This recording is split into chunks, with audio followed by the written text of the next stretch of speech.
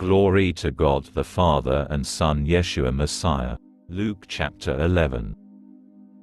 The Lord's Prayer. One time Yeshua was in a certain place praying. As he finished, one of the Talmidim said to him, "Sir, teach us to pray, just as Yochanan taught his Talmidim." He said to them, "When you pray, say, 'Father, may your name be kept holy. May your kingdom come. Give us each day the food we need. Forgive us our sins, for we too forgive everyone who has wronged us. And do not lead us to hard testing.'" Parable of the importune friend. He also said to them, "Suppose one of you has a friend, and you go to him in the middle of the night and say to him, 'Friend, lend me 3 loaves of bread. Because a friend of mine who has been traveling has just arrived at my house, and I have nothing for him to eat.' Now the one inside may answer, 'Don't bother me. The door is already shut, my children are with me in bed. I can't get up to give you anything.' But I tell you, even if he won't get up because the man is his friend, yet because of the man's chutzpah he will get up and give him as much as he needs. Moreover, I myself say to you, keep asking, and it will be given to you. Keep seeking, and you will find. Keep knocking, and the door will be opened to you.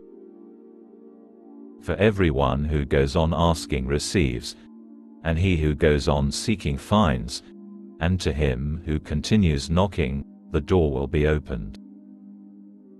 Parable of the Good Father. Is there any father here who, if his son asked him for a fish, would instead of a fish give him a snake? Or if he asked for an egg would give him a scorpion? So if you, even though you are bad, know how to give your children gifts that are good, how much more will the Father keep giving the Ruach HaKodesh from heaven to those who keep asking him? Christ heals the demoniac. He was expelling a demon that was mute. When the demon had gone out, the man who had been mute spoke, and the people were astounded. The power of Christ. But some of them said, "It is by Baal-zebul, the ruler of the demons, that he expels the demons." And others, trying to trap him, demanded from him a sign from heaven. But he, knowing what they were thinking, said to them, "Every kingdom divided against itself will be ruined, with one house collapsing on another. So if the adversary too is divided against himself, how can his kingdom survive? I'm asking because you claim it is by Baal-zebul that I drive out the demons. If I drive out demons by Baal-zebul, by whom do your people drive them out? So, they will be your judges. But if I drive out demons by the finger of God, then the kingdom of God has come upon you. When a strong man who is fully equipped for battle guards his own house, his possessions are secure. But when someone stronger attacks and defeats him, he carries off all the armor and weaponry on which the man was depending, and divides up the spoils. Those who are not with me are against me, and those who do not gather with me are scattering. When an unclean spirit comes out of a person, it travels through dry country seeking rest. On finding none, it says, "I will return to the house I left." When it arrives, it finds the house swept clean and put in order. Then it goes and takes 7 other spirits more evil than itself, and they come and live there, so that in the end the person is worse off than he was before. As Yeshua was saying these things, a woman in the crowd raised her voice to call out, "How blessed is the mother that gave birth to you and nursed you from her breast." But he said, "Far more blessed are those who hear the word of God and obey it." the sign of Jonas. As the people crowded around him, Yeshua went on to say, "This generation is a wicked generation. It asks for a sign, but no sign will be given to it, except the sign of Jonah. For just as Jonah became a sign to the people of Nineveh, so will the Son of Man be for this generation.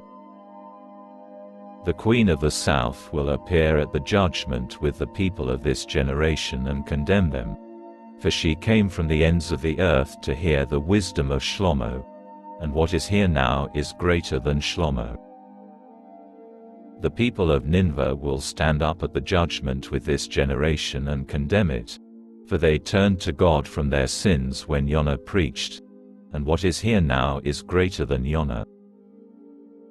Parable of the lighted candle. No one who has kindled a lamp hides it or places it under a bowl. Rather, he puts it on a stand, so that those coming in may see its light. The lamp of your body is the eye.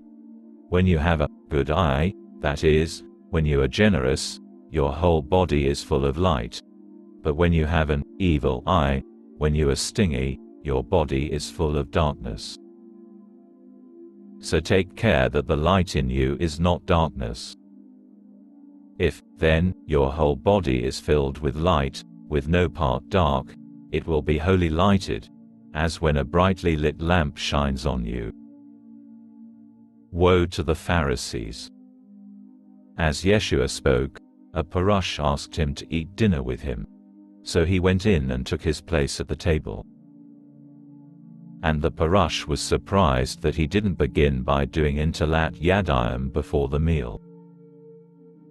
However, the Lord said to him, "Now then, you Prashim, you clean the outside of the cup and plate, but inside, you are full of robbery and wickedness. Fools! Didn't the one who made the outside make the inside too? Rather, give as alms what is inside, and then everything will be clean for you. But woe to you Prashim! You pay your tithes of mint and rue and every garden herb, but you ignore justice and the love of God. You have an obligation to do these things, but without disregarding the others. Woe to you Prashim! Because you love the best seat in the synagogues and being greeted deferentially in the marketplaces. Woe to you! Because you are like unmarked graves, which people walk over without knowing it. Woe to the lawyers!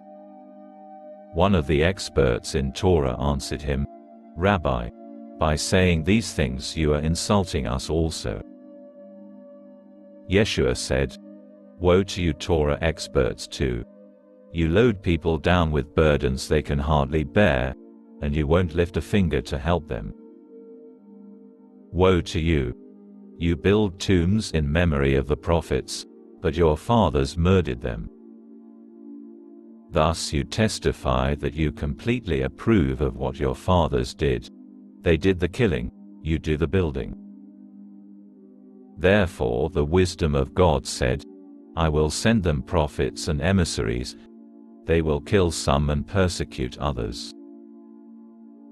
So that on this generation will fall the responsibility for all the prophets' blood that has been shed since the world was established.